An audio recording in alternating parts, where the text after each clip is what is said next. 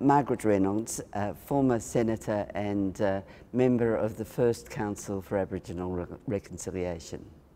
We have the Bringing Them Home report, which was a landmark report and very significant, not just in 1997, but for what it said of Australia's past and what it tried to say about Australia's future.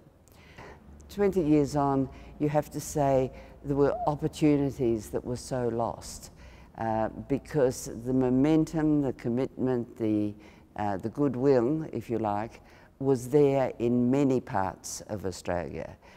But I have to say, in 2017, if I knew then what I know now, I'd be very disappointed in the response. This document that I'm referring to is my response to the Bringing Them Home report.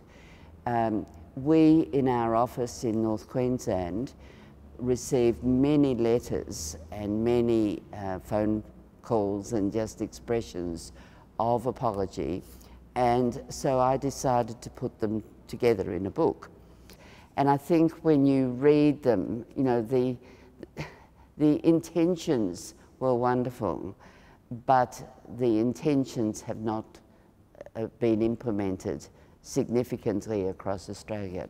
What really needs to be done is an analysis of everything that was said 20 years ago by state governments and oppositions, and almost a review or an audit of, well, where did that leave the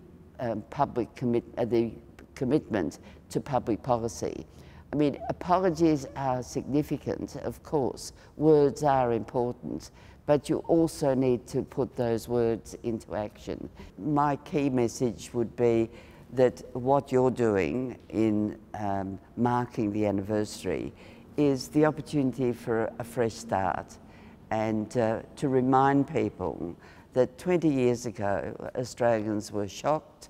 Australians wanted to see change. They wanted to see reform in a whole range of areas. 20 years on from the Bringing Them Home report, there's so much more that needs to be done. And governments really need to have much more faith in local Indigenous communities and work closely with them.